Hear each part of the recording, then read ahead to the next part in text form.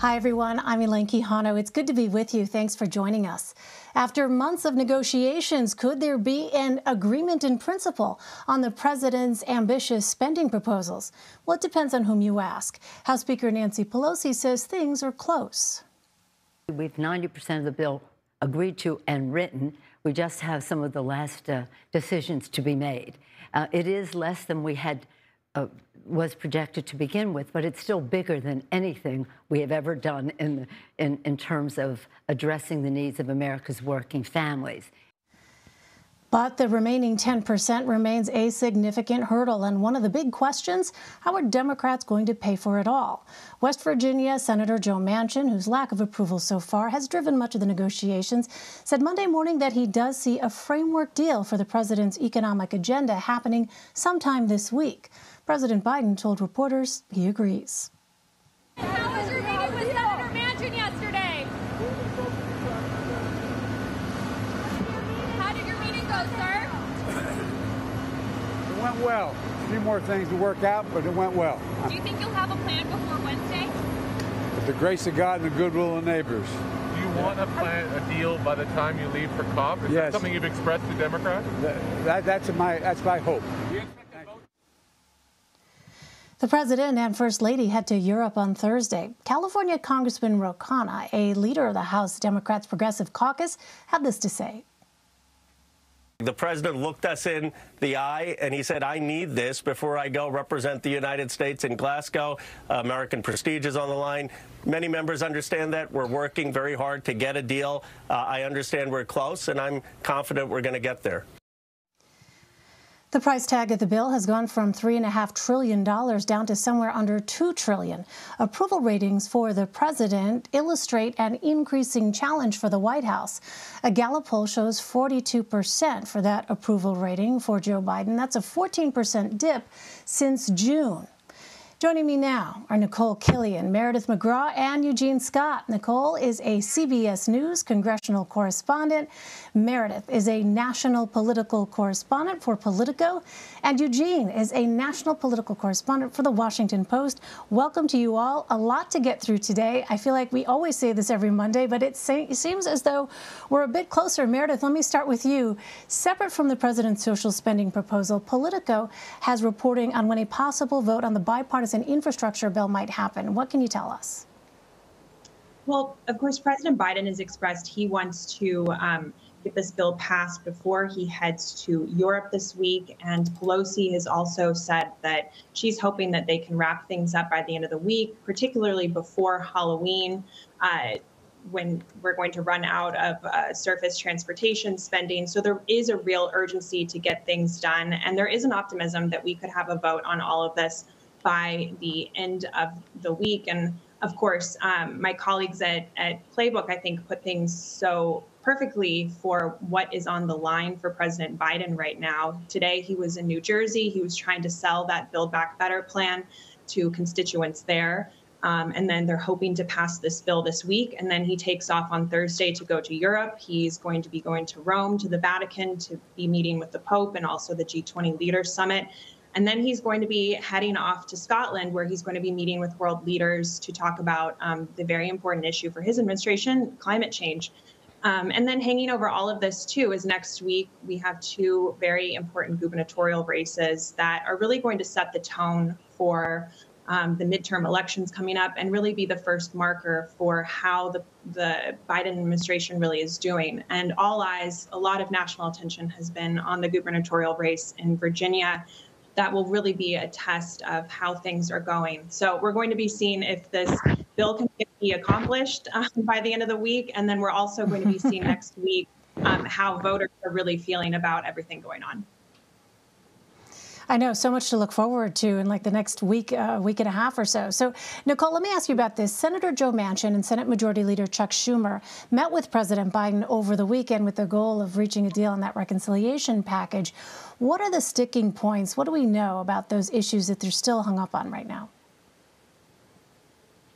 Well, Leader Schumer said that they really just have to hammer out another 3 or 4 issues.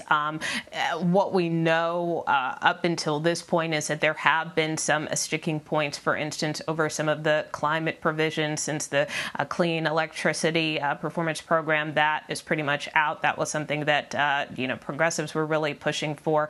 So now there has been talk about possibly seeking some type of alternative. There's also some question about, Medicare expansion. It had been the hope, again, of some progressives, namely Senator Sanders, to try to expand dental and vision coverage for seniors, but that seems less likely. So that was another hang up. And then, of course, there's the issue of pay-fors. And as you know, Senator Sinema has expressed some concerns with using corporate tax hikes as a mechanism to pay for this package, even if the price tag on it ultimately comes down. But, there has been talk of a potential wealth tax. But again, the details behind that aren't as clear in terms of exactly how that would work and if it would be sufficient to cover the price tag. So those are a couple of the hurdles that have been lingering over the past, week plus. Well, Eugene, meantime, President Biden traveled to New Jersey today, where he was pitching the spending and infrastructure bills, also campaigning for Governor Phil Murphy, who's up for re-election. But what was President Biden's message on, the infrastructure and spending bills? Well, it's been what it has been since he first introduced the bill in its original form. He was trying to make the case for so much of the programming that he believes the bill needs to support to make America literally better, as his bill would say. His hope always is to speak to voters so that they can lead lawmakers into supporting ideas that the constituents support. Biden made it very clear very early on that one of his strategies would be not trying to persuade maybe Republicans and even some Democrats, but get the voters to make it very clear through polling and their outreach and even activist base with the hope that that would influence how those in Congress responded to Biden's agenda.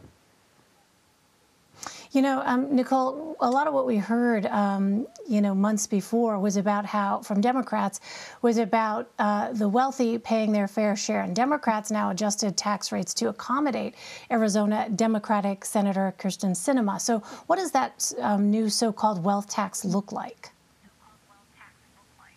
Well, I think we're all waiting to find out. There haven't been many details, nor has there been, extensive legislation on this where, we know exactly how it will work. But just to give you a sense, our understanding of it is that, this would be some type of tax on those making in excess of $1 billion a year. So we're really talking about a very small percentage of Americans here. Obviously, the president had favored corporate tax increases, as one mechanism to do that. But as you point out, that is something that Senator Sinema, at least for now, appears to be against. So, Senator Juan Wyden has been one of the senators who's been key, in terms of working on this issue of a potential wealth tax. And, at this point, that seems the direction that Democrats are headed if they can make it work.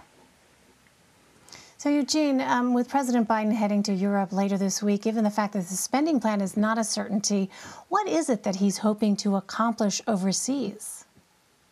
Well, as you know, we've had polling repeatedly communicate towards the end of the Trump administration that America's standing globally had decreased. And so Biden has been very vocal in this first year about his desire to return America to its previous prominence on the global stage. And part of that for him obviously involves putting forward policies and ideas and financial support towards climate issues. And he's expected to speak on those and remind other developed countries that America will be reliable when it comes to tackling so many of the environmental issues that many world leaders believed America stepped away from under Trump's presidency. And so that is going to be one of his main priorities when he goes overseas this week. Well, Meridith, the Treasury Secretary, confirmed that high inflation could stay that way well into next year. What are the potential political consequences of that when it comes to the midterms? Yeah, Treasury Secretary Janet Yellen said that she expects inflation to linger into the second half of 2022, of course, a midterm year. And she also addressed concerns from former Treasury Secretary Larry Summers, who said that monetary policymakers have let things get out of control. And she said that while she disagreed with that, she said Americans really are facing a level of inflation that we haven't seen for a very long time. The Biden administration has said that so much of this is just a temporary problem. The economy is going through growing pains as we work towards ending the pandemic, and inflation will come down as kinks in the supply chain are worked out. But there's a lot of finger pointing going on right now and debate about what's causing it. The New York Times reported that a regional Fed analysis found that Biden's $1.9 trillion COVID stimulus could be part of the problem. The supply chain issues have also been blamed. And there was also a CBS poll that said 60% of Americans don't think the Biden administration is doing enough when it comes to inflation. So this is a real economic issue that voters are trying to face when they reach into their pocketbooks. And there's no doubt that this is going to continue to be a big political issue as we head into the midterm election year, and really a tough issue for President Biden to face as he tries to bring the economy back after this pandemic, but also tackle some really serious economic issues here. Right, because consumers and voters are reminded of this every time they go fill up the car at the gas station or they go buy groceries at the grocery store, and that bill is just a bit higher. Switching gears, Eugene, former President Trump has waded into some of the upcoming races before the midterms. Here's Missouri Republican Senator Roy Blunt on what he would like to see from the party's standard bearer. I'm of the view that the best thing that President Trump could do to help us win majorities in 2022 is talk about the future, and he can be an important part of this 22 effort. But I think better off to talk about the future than to focus on the past in every election. All right, so we have not been hearing former President Trump focusing on the future. If anything, we've heard him focus on what has happened in the past. But Eugene, how does accepting or at least refusing to dispute former President Trump's baseless claims of a widespread election fraud complicate things for Republicans? Well, it's a reminder to many of the voters, including some Republicans, but mostly Democrats and independents, that this is not a party that may be responding to the January 6th attacks in a way that most voters believe it should be. There's real concern to see what happened that has not yet been made public.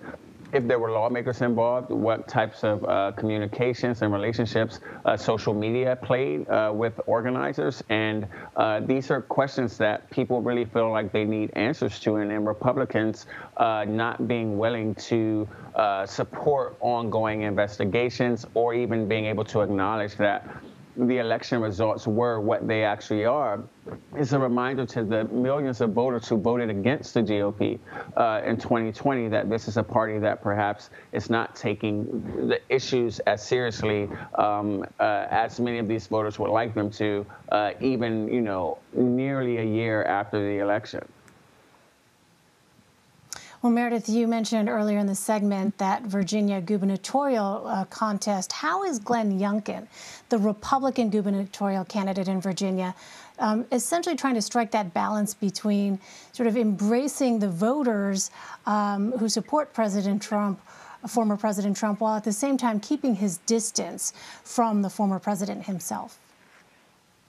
Well, I think balance is the key word that you mentioned there. Youngkin is really trying to do a very tricky political balancing act. He wants to be Trumpy enough that MAGA voters will still support him and embrace him, but he doesn't want to be so Trumpy that he scares away independent voters in Virginia that are going to be so critical in this really tight race. I do think it's notable that Donald Trump hasn't shown up here.